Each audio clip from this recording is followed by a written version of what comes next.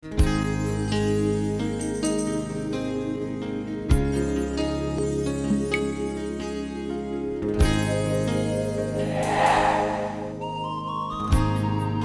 I am. I am a male Polynesian ground-dove. Allow me to introduce you a female Polynesian ground-dove. You can tell us apart by our plumages. We can fly, but not high. We spend most of our time on the ground feeding on small insects, fruits, fruit buds, or seeds found here and there. These purslane buds are a treat. These heliotropium seeds as well. As we live on the ground, we are easy prey for predators.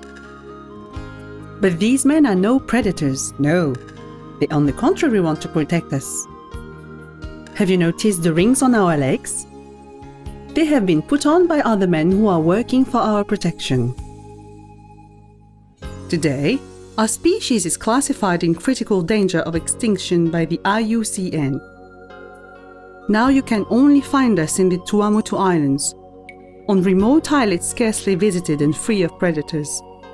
We have become very rare.